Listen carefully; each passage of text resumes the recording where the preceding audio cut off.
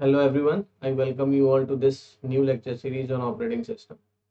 In this series, we are going to discuss the fundamental as well as the advanced topic of operating systems. So let's begin with the very basic definition of operating system. As we all know, and we every day use the operating system. Operating system is a system software that acts as an interface between the user and hardware. So hardware we already know the things which we can see, which we can feel and touch. But the softwares are we can see them, we can feel them, but we cannot touch them, right? So if we look at the overall the top view of an operating system, it is playing an intermediate kind of role as an interface as depicted in this diagram. So hardware is here, let's say there are many hardwares we will discuss after some time. Then operating system creates a kind of layer on that. It provide a kind of environment so that on this layer the other softwares, or you can say application softwares, can be installed and they can be successfully executed, and then user can interact with the hardware through these particularly created environment, right? So because the term we take as operating system, this is a system which takes the responsibility to operate the machine, and machine is made of a number of hardware. So if you see the computer like this, whether you are having a computer, your personal computer, or your laptop, or your digital pad, or mobile, anything, these all are like computers only.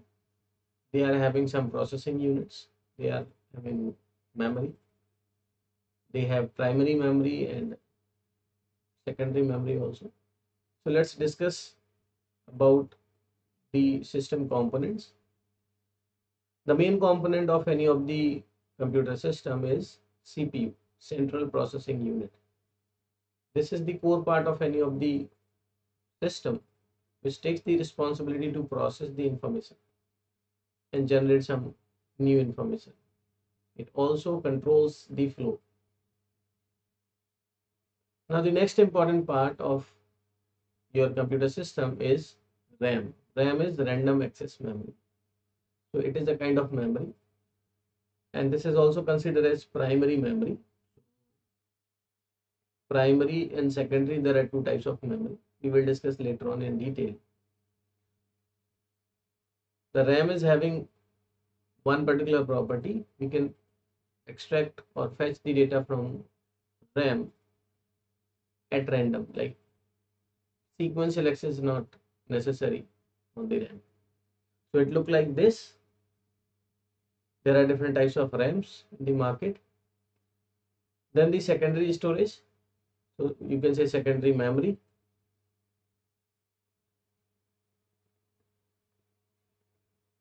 Now we call it hard disk drive, or it is SSD. So there are nowadays SSDs are available.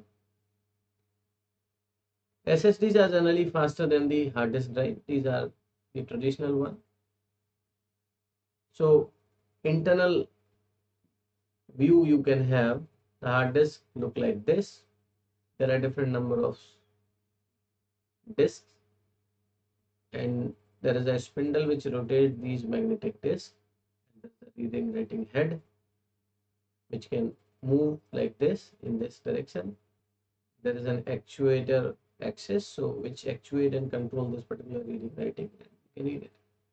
SSD is having altogether different mechanism as compared to this. Okay, so we will discuss memory in detail later on when we come to the that particular chapter in operating system. So this is one of the important hardware of every PC or laptop. Then this is the motherboard. So every computer has a motherboard. As the name suggests, motherboard, like It supports every component of a computer like a mother. It provide proper supports, provide uh, the power supply. So there are multiple slots available on this motherboard. You must be able to see it. This here we put the CPU, the chip, which we have already seen in the previous slide. So we put the CPU here.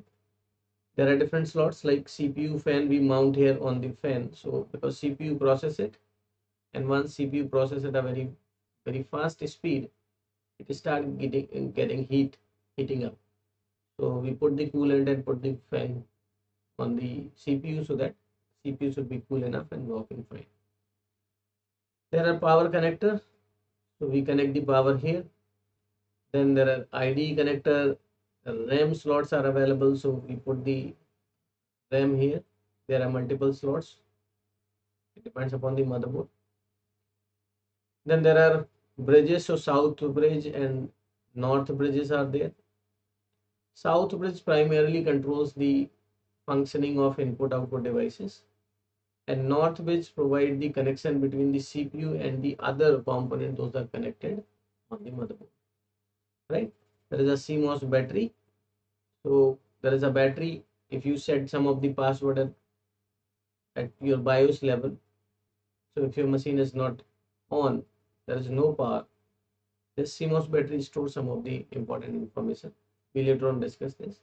And there are certain PCI slots so that we can connect some of the peripheral devices. So let's say the peripheral devices, if you want to connect some external hard disk, or you want to connect some, let's say an IC card, or you want to connect some printer or a number of things, these slots will help us to connect those devices, right? So this is the motherboard. All the devices or peripherals we mount on this particular board, power on the machine, and this board provide proper support in terms of the power supply, and every component start getting functioning. But the thing is, when we are having hardware, you think like hardware, like let's say we are human and we are having body. So we are having hands, legs, and number of other body parts we are having. But to function all these body parts, we should have some controlling mechanism like brain. So although we are having the computer, we need to install some of the software, or you can say system software, which can control or which can manage all these resources effectively, so that a layman user can use the computer efficiently. And that roles is given to the operating system.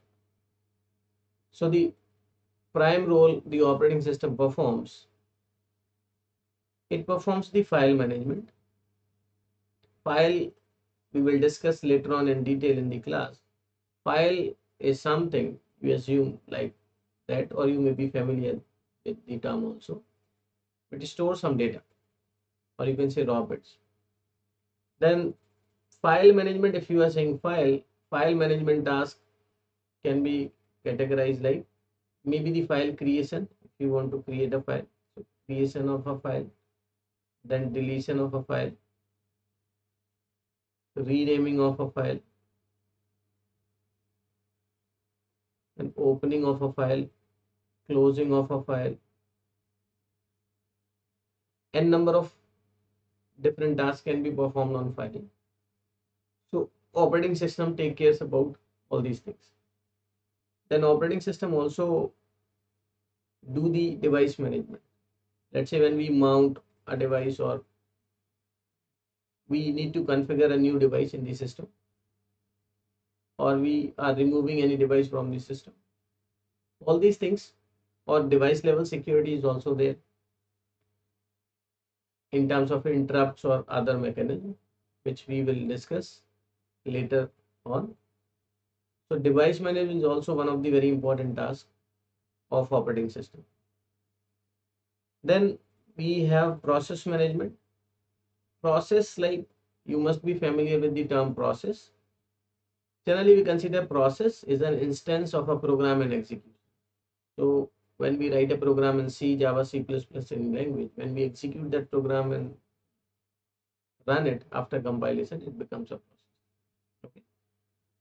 So in process management, there can be a number of tasks which will be performed, like creation of a process. So we can create a new process.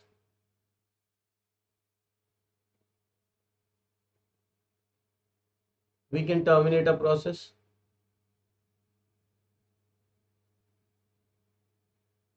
We can copy a process image, copy, or you can say replace.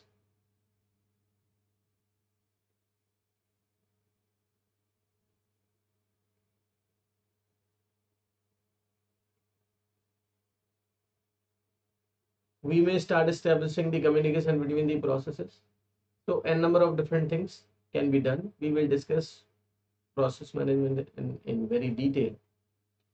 Now then, memory management is very important task of an operating system. Memory, so we are talking here the primary memory, RAM. So what is memory management? Because RAM is common, and nowadays we are using multi-program, multitasking, or multi-user operating system. So at a time, multiple processes we initiate, and all the processes will be loaded in same RAM. So there are different mechanisms when we allocate the memory for different processes.